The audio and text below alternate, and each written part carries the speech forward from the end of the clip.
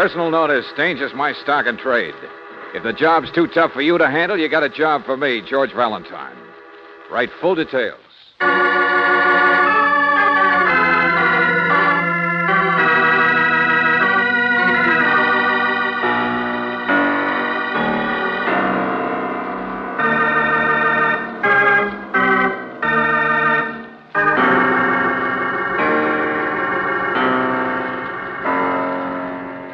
Standard Oil Company of California, on behalf of independent Chevron gas stations and standard stations throughout the West, invites you to Let George Do It.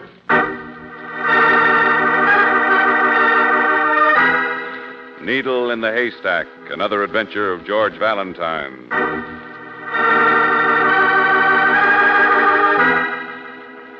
My dear Mr. Valentine, I quite appreciate the imposition of sending you this urgent demand on a holiday. But I must see you. I must have your help immediately. My entire life's work is in jeopardy. My labor, my love, the fruit of my brain has been stolen from me. 12 priceless objects, Mr. Valentine, the culmination of my life's endeavor. My entire fortune, stolen. Please meet me at your office regardless of the hour. Most desperately, Ferdinand Vaz.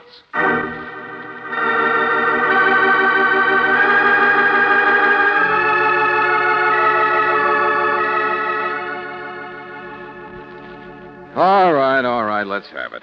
Something pretty valuable was stolen from you, is that right? Oh, my most priceless possessions, Mr. Valentine. Without them, I am nothing. Without them, Yeah, what were they? My roses.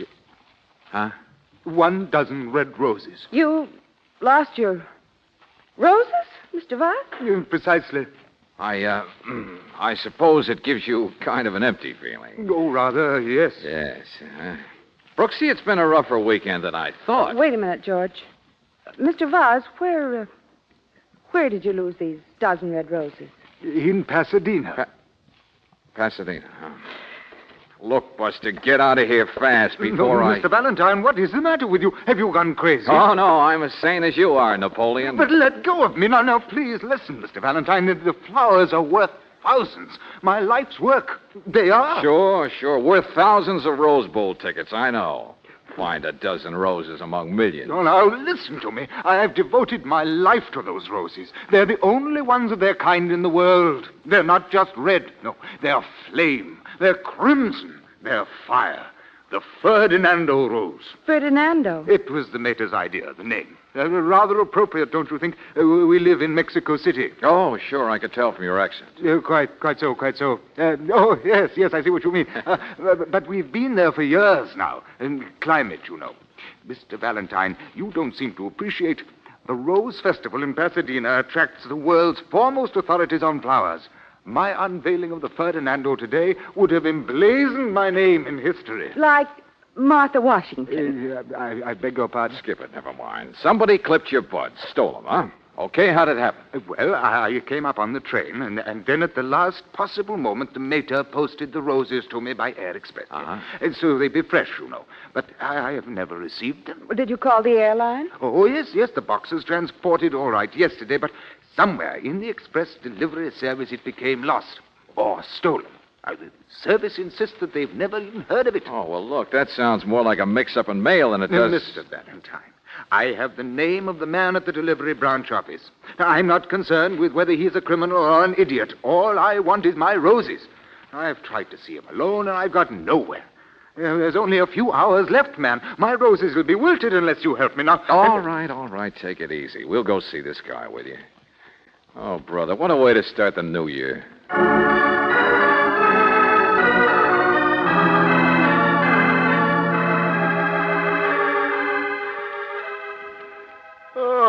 Waking people up. And my aerial's busted. I can't see the game today. You got any idea how many packages we've handled the past 2 weeks? Flowers to Pasadena, coals to Newcastle. My good fellow, the package was distinctly marked F. Vaz, Pasadena, California. Yet somehow your company has made a mistake. We don't make mistakes. Anyway, Oh, say, it's not a bad day once you open your eyes. The flower vase. That's it. That's what happened. Flower vase? Yeah. I got a small district. It's the name of one of our little flower shops in my area.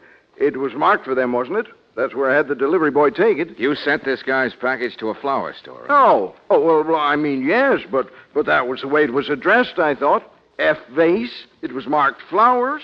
Naturally, I thought It was distinctly marked vase. Vase, I tell you. Oh, Vase. cut it out, will you, both of you? The flower vase, huh? Come on, Brooksy, we can find it all right. What? Oh, wait a minute for me, old fellow. Oh, no, you don't, Buster. Apologize to the man and then wait for us at your hotel. If I'm crazy enough to go sniffing for roses, I'd rather go crazy alone.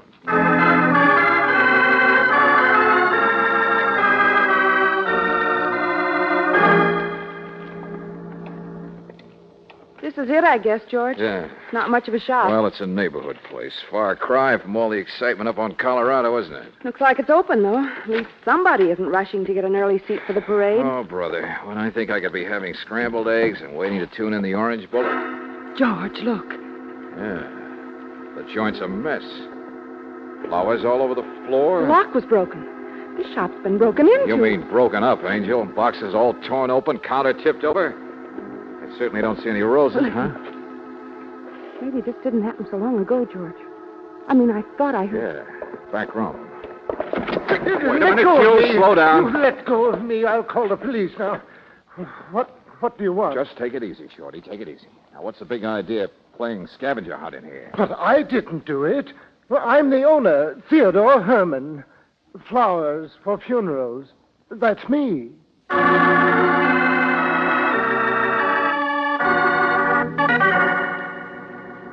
But, Mr. Herman, it just doesn't make sense. None of it. My shop has never been broken into before, Mr. Valentine. Never. I hate trouble. Funerals, a few corsages. Maybe somebody remembers a wedding anniversary. That's all I ask. Yeah, sure, I know. It's tough. But you say there wasn't any money taken out of the cash register. Well, how about those roses? Well, I have nothing to do with the Rose Festival. I'm just a small man. I mean, did you get the package, the one intended for Mr. Vaz? But I tell you, the only business I had yesterday... Here's the receipt, George. What? It was with the papers where the counter tipped over. Yeah. Yeah, sure, that's it, all right. 4 p.m. yesterday, received delivery, Air Express package, Mexico City. So your memory's not so good, is it, Mr. Herman? Here, let me see. Oh, but I didn't. There, you see, J.H. It says J.H. Of course, it was my brother. Your brother? Joshua Herman. He signed for the package. I remember now. I had gone to Forest Lawn. Joshua stayed here for an hour or so. But didn't your brother say anything when you got back? He must have put those roses someplace, in water maybe. They must have been here several hours. He didn't say anything unless... Well, he might have made a mistake and put them in the big refrigerator back here. He's not a flower man. Cold storage is usually just for orchids. Stand still, everybody. Well, look at the orchid. Don't remark, sister, or I'll aim this gun closer. Suppose you stop waving it around the room, Rollo. I can't help it. I'm cold. Waiting all morning for you guys to stop jabbering. Well, get out of my way. Not so fast, Buster. You're the guy who tore up this joint. Of course he did. He did it. He was caught. He was hiding Don't there. shut up, Shorty. I ain't got no roses. There's nothing in there but a quart of ice cream. Now step to one side. I said stick around, And Rollo. don't get any bright ideas about following me, Valentine. You didn't find the roses, huh? Come on, who do you work for? You're not bright enough to want them. You can't hurt my feelings, Valentine, but I can hurt yours. But you don't... George! Here, that's better. Now, you want to know where I'm going? I'll tell you, Bright Eye. I see a hot bath.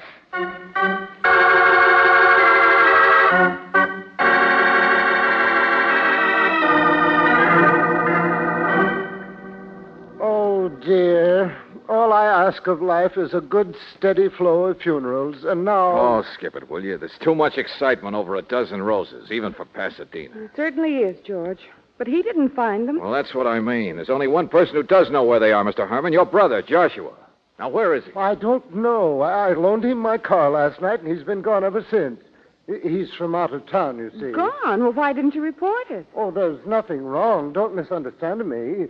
Joshua said he had to get in condition for the... Well, of course. That's why Joshua's here. He's wealthy. He's successful. He's just a little blind, that's all. He thinks Ohio State is going to beat California.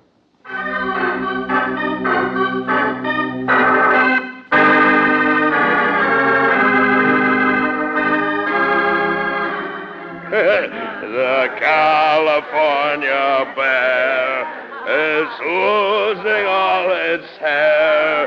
Its teeth are growing yellow. Come on. The Roses. Let me tell you that any team from the Midwest can lick any team from anywhere. Solari, who's he? Bronc, I never heard of him. Step right up and place your bets, gentlemen. I will give you... Come on, bartender. Bring us 2 cups of coffee, will you? I say, that guy didn't want to talk football either. What guy? Well, I was there at my brother's store, like I told you. And then this guy comes in a few minutes later. He didn't even know who Savick was. Can you imagine that? Did this somebody want to talk Roses? No, he didn't talk at all. Big person, you know? Takes one look at the Roses. They were the only ones in the joint. He grabs them fast, throws me a $1 bill, and then he runs. You're getting warmer, brother. Remember anything else about him? Hey, he left a big Cadillac sitting at the curb with a motor running. Catch the license number? Well, sure I did. It was, blank, blank, something 38. Okay. Yeah. Mr. Valentine, I just thought he was a big sport grabbing flowers for his wife, you know? Oh, yeah, something else, too. He was, kind of squint-eyed and had a mole on his cheek. Okay, thanks very much, Ohio. Stick around. What was he? Anyway, a crook or something? Say, I'm not really from Ohio State, I just happen to know a girl who was born in Dayton once. And let me tell you that we're football. But Joshua and I will be seeing the parade, going to the game. Keep your eye on Ohio, will you, Brooks? He's in the next room there beyond the palms. Sure, George. We don't want to be mixed up in any trouble. It's his holiday. I'm sorry, Mr. Herman, but I'm telephoning the police. And 2 bits say they want you both to stick around to answer questions. This 3-ring circus is getting wackier by the minute.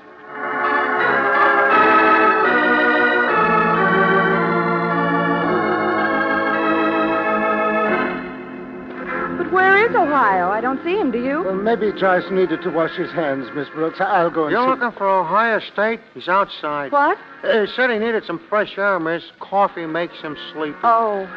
Through the back door there, toward the parking lot. The parking lot? Oh, you don't suppose he's on his way again, do you? Mine is a blue sedan. No. There he is, over there, asleep in the back seat. Oh, yes. You'd better let me snap him out of it. Joshua! Oh, no.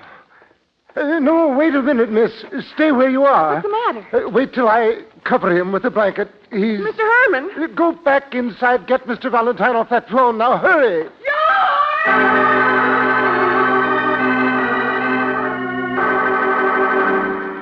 I shook him. There was blood on my hands. Me asking for a steady flow of funerals. And there he was, dead. My own brother, stabbed.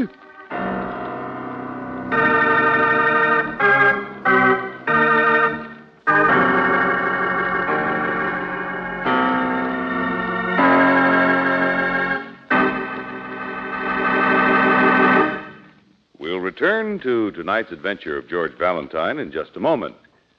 One of these days, you get in your car to start out to a dinner party, a business trip, or maybe a family gathering. You touch the starter and, dead battery. But there's an easy way to avoid that kind of holdup and have your car start fast every time. The protective service you get at independent Chevron gas stations and at standard stations will do it. They can tell in a jiffy if corrosion is threatening the battery cables.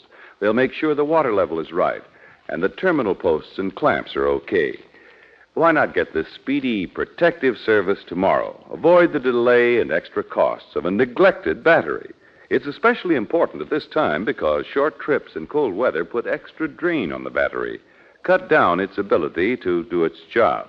And, of course, your battery loses power most when your car's used least. So for full starting power and to keep your lights and radio working properly, ask for a battery check. It's another protective service offered you at standard stations and at independent Chevron gas stations where they say and mean we take better care of your car.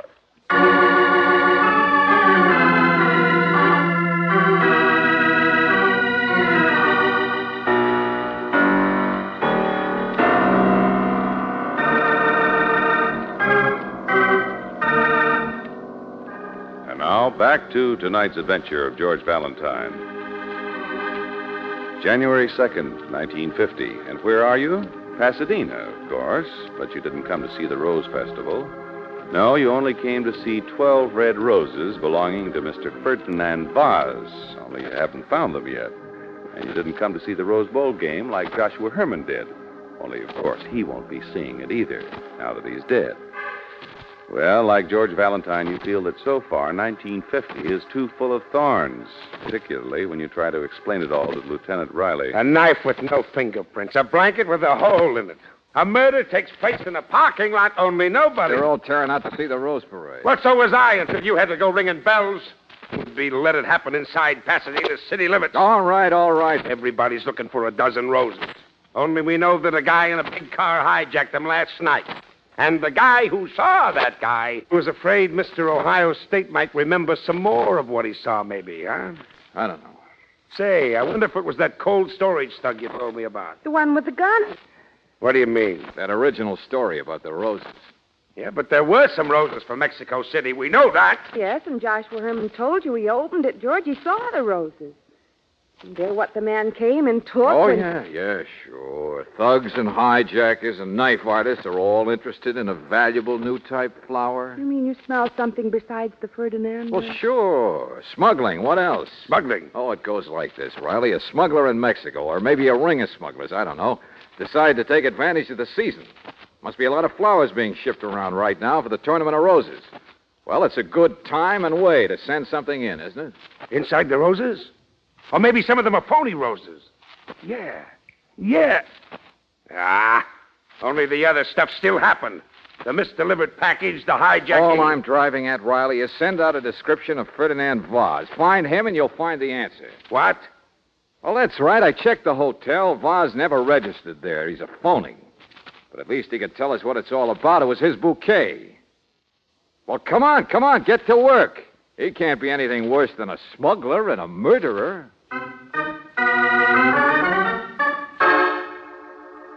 We got a lead on that car, Lieutenant. Cadillac blank blank something 38. The one you said the guy who took the flowers was driving? Good work, Sergeant. Who's it registered to? We're checking it up now. The guy driving was big, dark, squint-eyed with a mole on Where's his the cheek. car? Well, just parked, that's all, Lieutenant. How could anybody move anywhere with the streets all cleared for the parade? It's right in the heart of Pasadena with the rest of the world.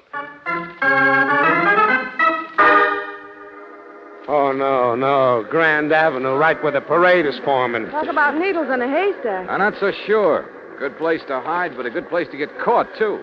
Not even a crook can resist a parade. That Cadillac's on this street somewhere. Look, Brooksy, you and Riley go ahead. I'm going to take a look around. If our hijacker is here, he'll be quite a magnet.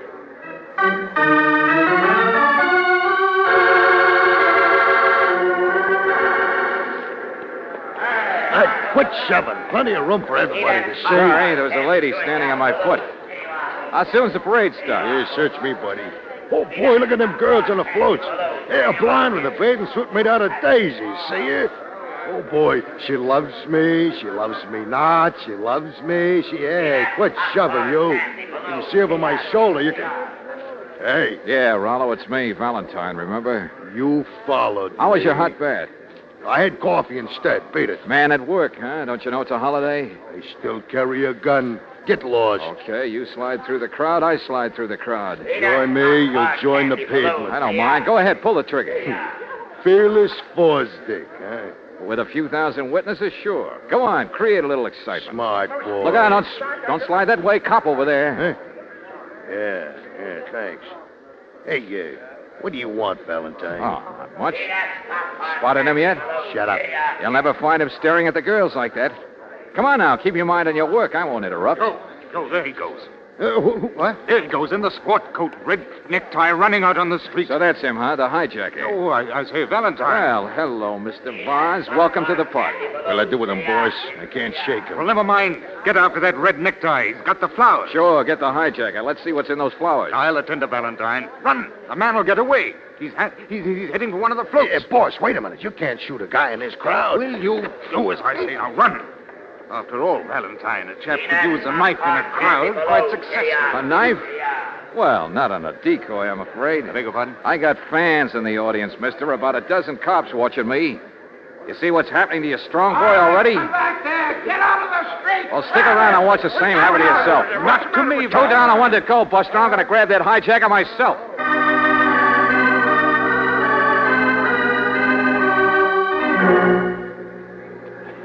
Hey, you, come back here. There's overpressed, Daisy. I saw you run up there on the float, hijacker. Stop, will you?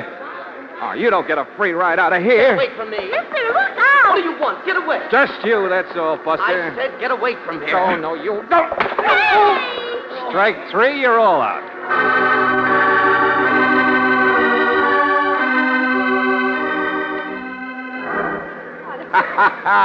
That's it, Valentine. We got 'em. We got 'em all. Smugglers, that's it, all right. And you know what it is? Diamonds. A fortune in diamonds. The Englishman folded up like a lawn chair and told us everything. Who did the murder, Riley? Huh? Oh, don't you worry. We'll sweat it out of one of them, all right. Joshua Herman saw too much of something, that's all. So they sent somebody after him to keep him quiet. Except for the Hermans, they're all tied together. And this guy, the hijacker, he stuck his nose in too, huh? That's what I mean. Come on, buddy. Come on, wake up, wake up. Why, we'll be done in time for the parade, Valentine. Well, what happened? Yeah, you see, here comes our answer to the dime. Come on, you're all right, Buster. Wake up. Oh, yes. Yes, somebody hit me. Oh, isn't that too bad? Yes, somebody was walking on... Get off this float. What are you doing on my float? Get off. Your float? Of course it's mine, you idiot. Most of the floats lined up for 10 blocks are mine. I'm a floral designer. Well...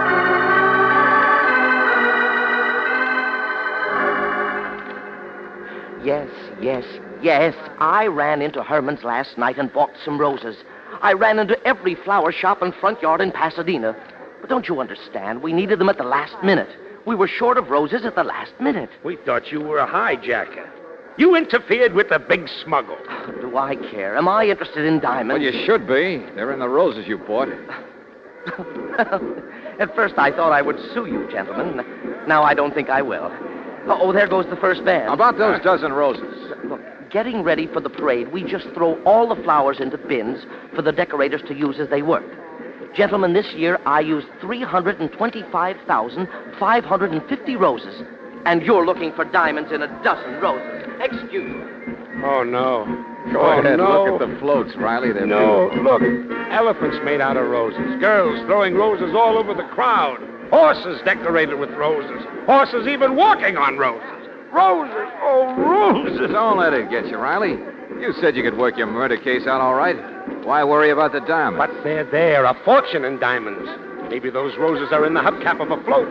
Or maybe somebody will just throw them in a garbage can. Well, at least you can't say we don't do things big in California.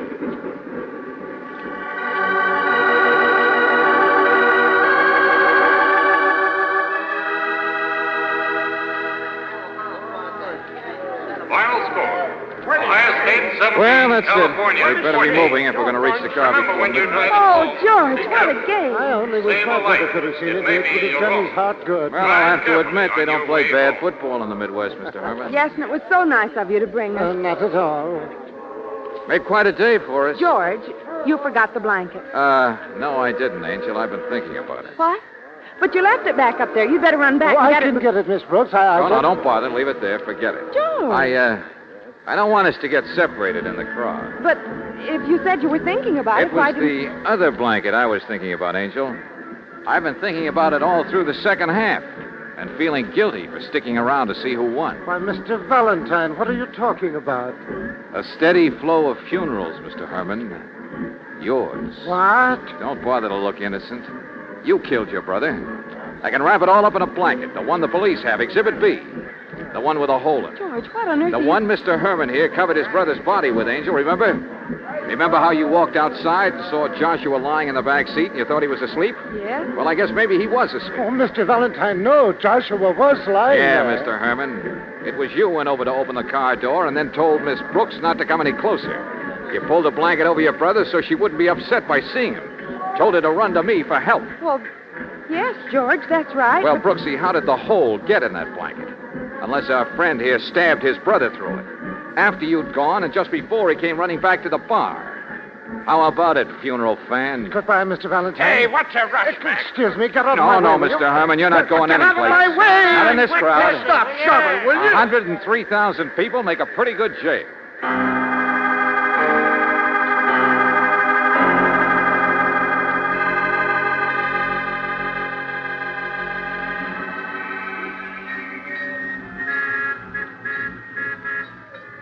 Yeah, sure, Riley. Oz's story and his phony name, well, they were just cooked up to get me interested, so I'd help him trace the diamonds. The flowers were supposed to go to Mr. Herman, to the flower vase. Yeah, that's right, of course. That's how they were addressed. The delivery man told us so. There wasn't any mistake. But if they were supposed to go to Mr. He's Herman... already confessed that much, Miss Brooks. He was part of the smuggling ring himself. Wise and the tough boy couldn't understand why he hadn't got the delivery yet. Or rather, why Herman couldn't produce the diamonds to pass on. They thought he was trying to pull the fast one. Then Herman got the notion of saving himself by killing his big shot brother. At a time when there were so many people mixed up in it, almost, well, anybody else would be a suspect. His brother had money, didn't he? Uh-huh, lots of it. We all knew that. Herman could have squared himself with the boys and then some. So it ends up, and he doesn't even have a rose to his name. Murderers are crazy, aren't they? Yeah, don't exaggerate, Miss Brooks. People are, too. Look. Here I still sit at the steering wheel. No, there's an opening, Lieutenant. Hurry up. Huh? Step on it. Oh, yeah. Here we go. Yeah. There, you see? We made 10 feet. Yeah. Hey, what time is it? Well, it's 7:30. Where are we now, huh? Pasadena. I don't believe this. Do you? We're almost to the city limits, though. George, I wonder if anybody else who saw the game today is home yet.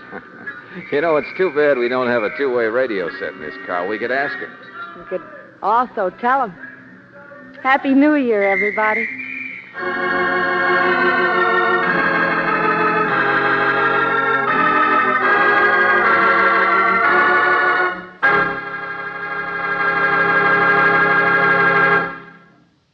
If the family car could pick up a pencil and write a list of New Year's resolutions, I bet you'd find this at the top of the list.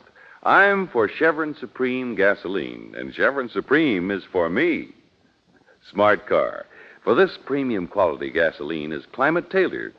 Based on year-round weather reports, it's tailored to each season and to the West's different altitude and temperature zones. So to get the best out of your car each month in 1950, and wherever you drive, go on Chevron Supreme. With the first tank full, you'll notice how much better your car responds. Faster starts, smoother pickup in traffic, powerful ping-free performance on hills. In fact, you can't buy a better gasoline for today's high-compression engines. Why not try Chevron Supreme tonight? Or ask for it tomorrow at independent Chevron gas stations and at standard stations, where they say and mean, we take better care of your car.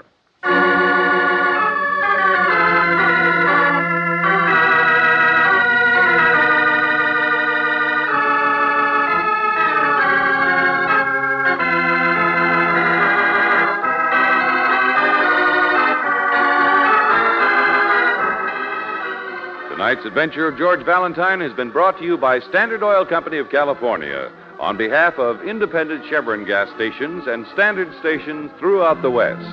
Robert Daly is starred as George. Let George Do It is written by David Victor and Jackson Gillis and directed by Don Clark. Virginia Gregg appeared as Brooksy, Wally Mayer as Lieutenant Riley. Ben Wright was heard as Ferdinand, Stanley Farrar as the Expressman, Bob Griffin as Teddy, Clayton Post as the Thug, Bill Conrad as Josh, and Sidney Miller as the hijacker. The music is composed and presented by Eddie Dunstetter. Your announcer, John Heaston.